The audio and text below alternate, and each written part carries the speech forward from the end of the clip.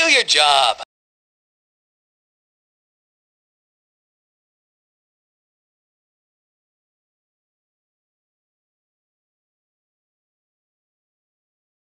Marco's here for FightHubTV.com in Fullerton, California. We're standing right here at the CSW Training Center, where I wanted to get to the bottom of a question.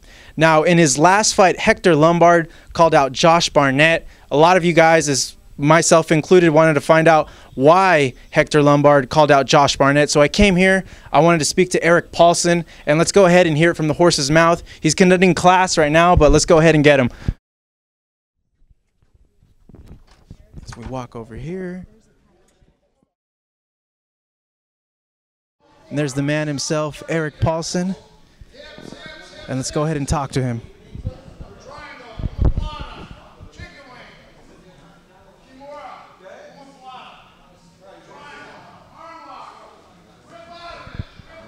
We're here at CSW with Erik Paulson here in Fullerton, California.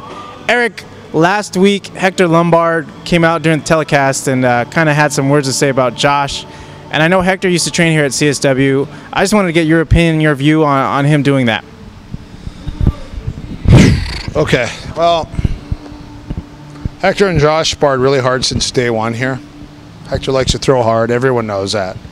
He likes to spar hard, likes to throw hard. So one day him and Josh, in a 5-minute round, turned a 5-minute round of boxing into a 32-minute round of boxing, and they just kept hitting each other harder and harder. And basically what I did is I just sat and followed them with a mop and mopped up all the blood because they were both bleeding.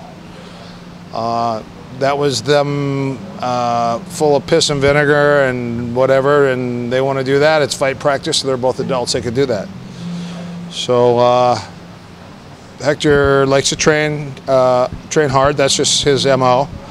And Josh grabbed him one day and brought him in the cage when I wasn't here, and I walked in, and he had Hector down, and he said, "Hey, you like to go hard?" And Josh wouldn't let him up because Hector, they just have goes. So Hector never forgave him for that.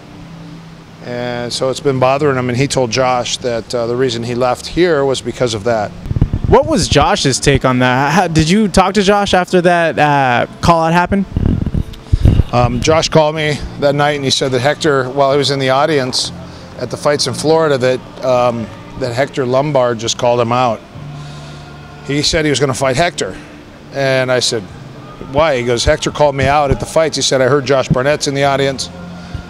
Who would you like to fight? The next fight, he said, I'd like to fight Josh Barnett. Well, he's 185, Josh is 260, so again, that would never happen.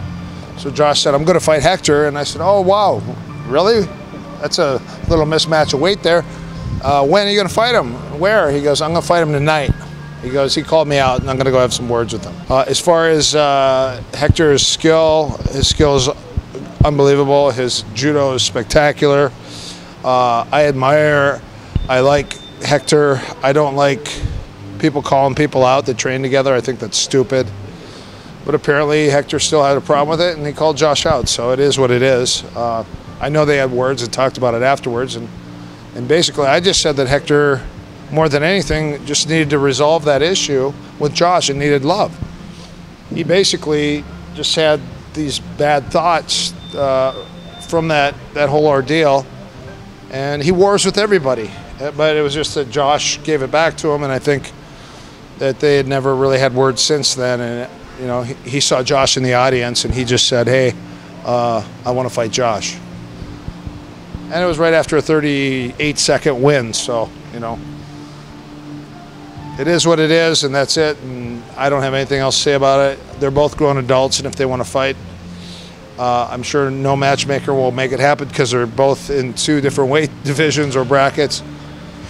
But there's no money in street fighting. But if they have to settle it that way, which I think should be the last resort, I think they should talk and delegate things to other people, who did what, and be diplomatic about the whole thing. And they should be able to talk it out over a beer or maybe over some fisticuffs. We'll see.